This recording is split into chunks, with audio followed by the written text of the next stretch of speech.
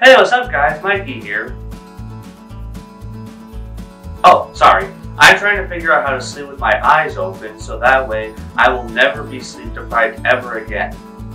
I just wish I knew the trick to sleeping with my eyes open. At this point in the show, we've met all the main characters and some of the most important side characters. But some people are probably wondering why I haven't acknowledged Mermaid and Barnacle Boy, and the simple reason is that they don't appear nearly as much as characters like Mrs. Puff or Pearl. Mermaid and Barnacle Boy is the episode where SpongeBob and Patrick try to convince their heroes, Mermaid and Barnacle Boy, to come out of retirement. This episode aired on August 21st, 1999 and introduced the superhero and sidekick duo of Mermaid Man and Barnacle Boy. While they do get some focus occasionally in the series, they only appeared a few times per season, even back in the early days of the show, and that's not nearly as often as a character like Larry or Karen.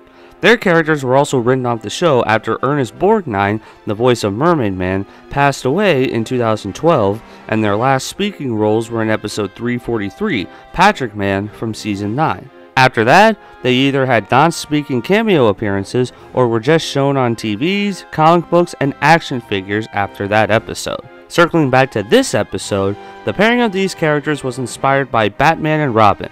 I did not know this as a kid, and it never kicked in with me personally until 2010 with episode 259, Back to the Past, where the younger Mermaid Man and Barnacle Boy are shown and voiced by Adam West and Burt Ward, voices of Batman and Robin respectively.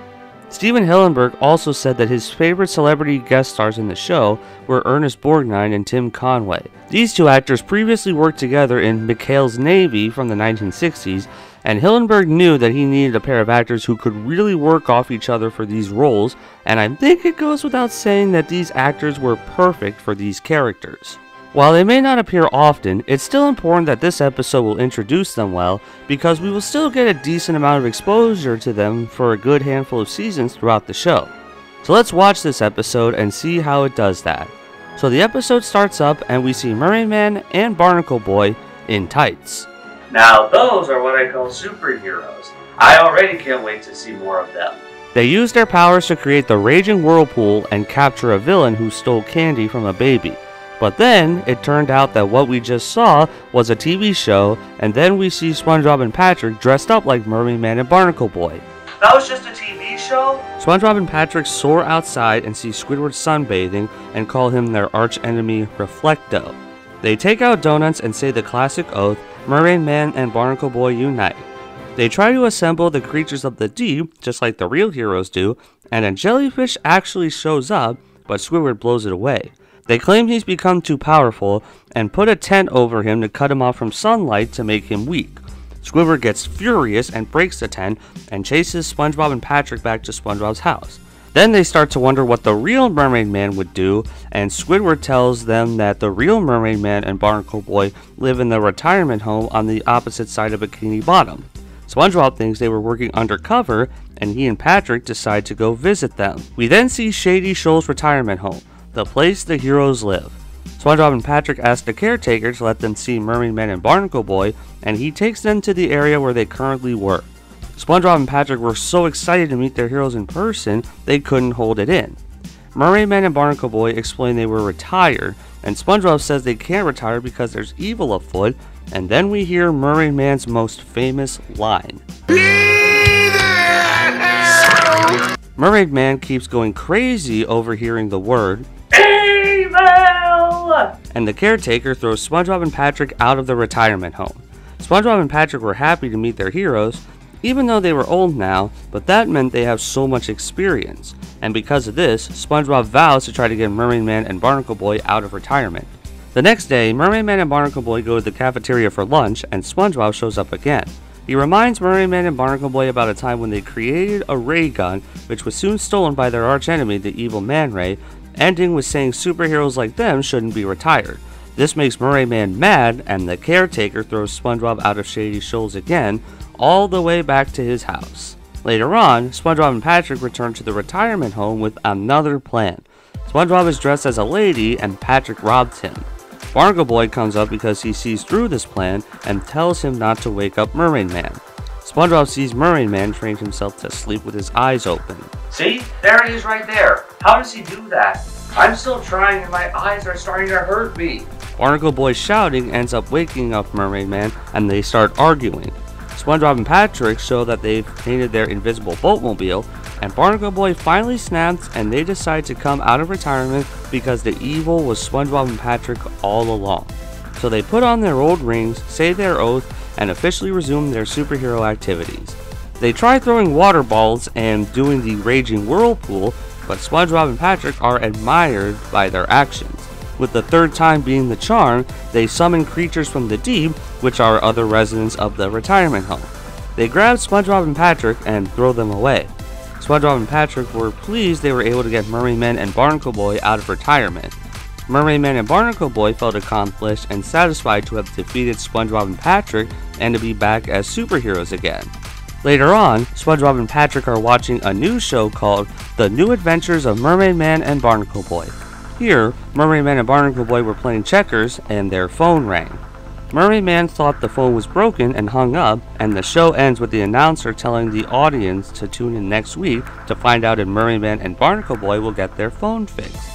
SpongeBob thought this was better than the old show, then winks at the audience and the episode ends. So a show about two old previously retired superheroes playing checkers and needing their phone fixed is more interesting than a show about two superheroes in their prime fighting against the forces of evil.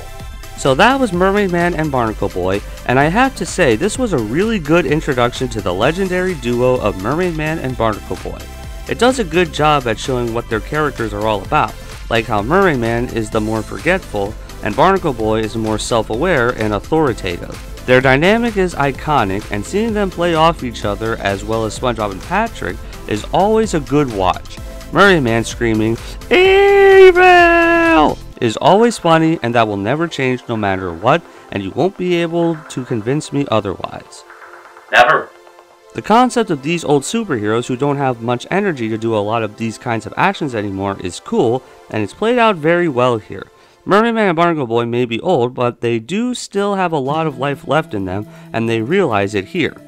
You gotta wonder though, what kind of evil actually happens in Bikini Bottom? Aside from Plankton trying to steal the secret formula and the standard criminal activity, there doesn't seem to be a great amount of evil or trouble that would need Mermaid Man and Barnacle Boy. Of course, it is SpongeBob saying all these things. I don't even need to go on, you already know what I was talking about in that sentence. But I digress. This is still a good episode with lots of iconic moments. In addition to the "Evil" line, there's Mermaid Man and Barnacle Boy arguing with each other, Squidward destroying the tent, and Barnacle Boy's classic "Old Coot" punchline. This episode is also a great introduction to the characters of Mermaid Man and Barnacle Boy. They're very likable characters who have their moments just like every other character, but the fact we don't see them so often just adds to how special their scenes are. While they are shown more often than characters like SpongeBob's mom and dad, I'd say they are a bit more on the minor end of the side characters, since they only appeared a couple times per season back when they had speaking roles.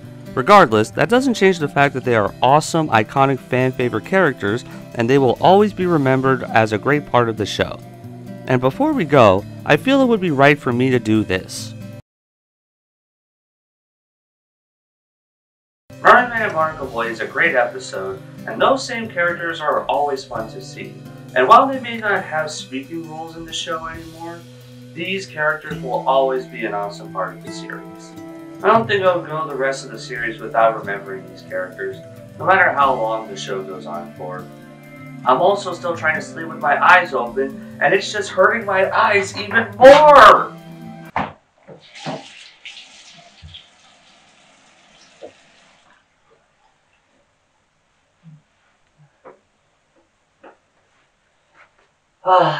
That's better. Ow! That hurt.